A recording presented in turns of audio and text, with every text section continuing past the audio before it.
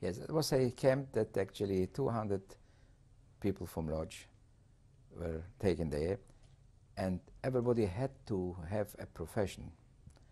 And because I was working in a factory making children's wooden toys, and I said I'm a carpenter. So they asked me to show my hands.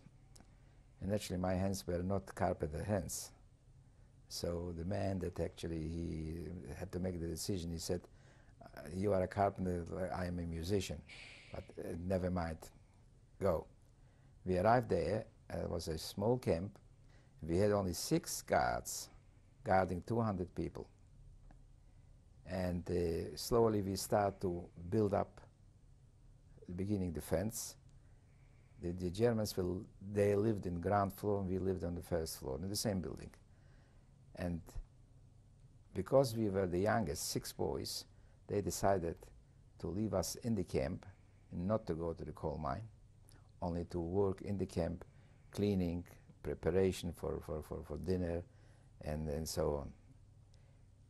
And I don't know, I had an instinct of survival.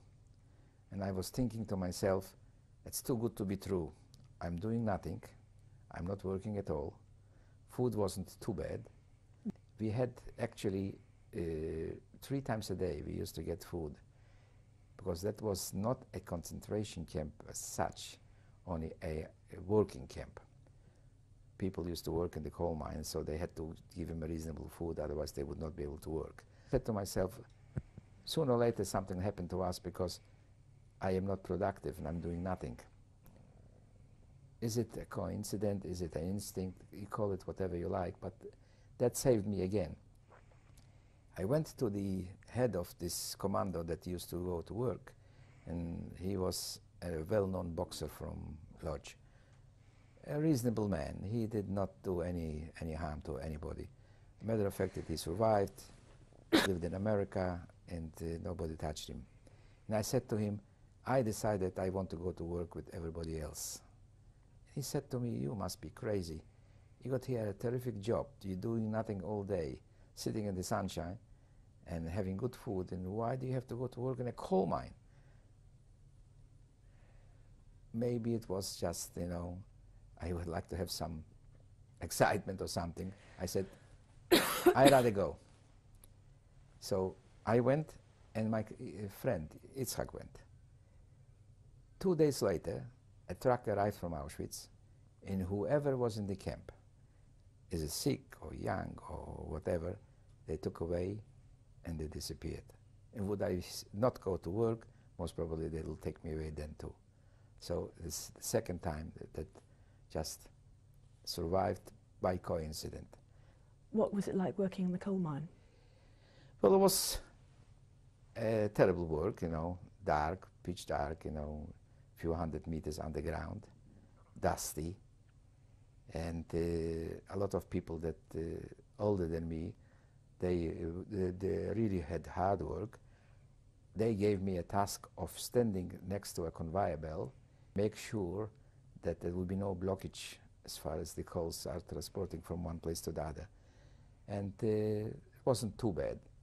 How did the guards treat you? There were no guards there underground. We had only foremen, most probably Polish or other nationalities. They were foremen in the coal mine.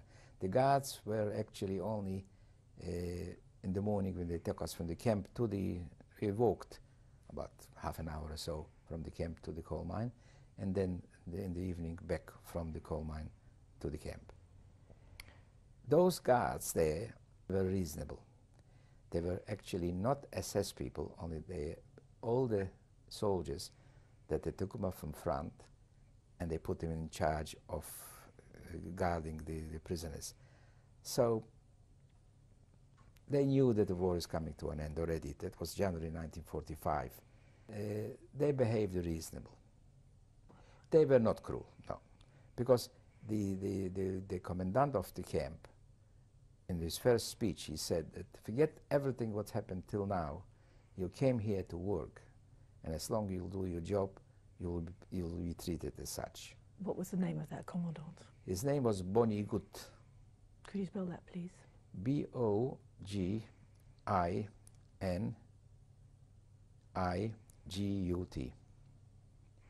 In January 1945, the Russian front came close to the place that we stayed there.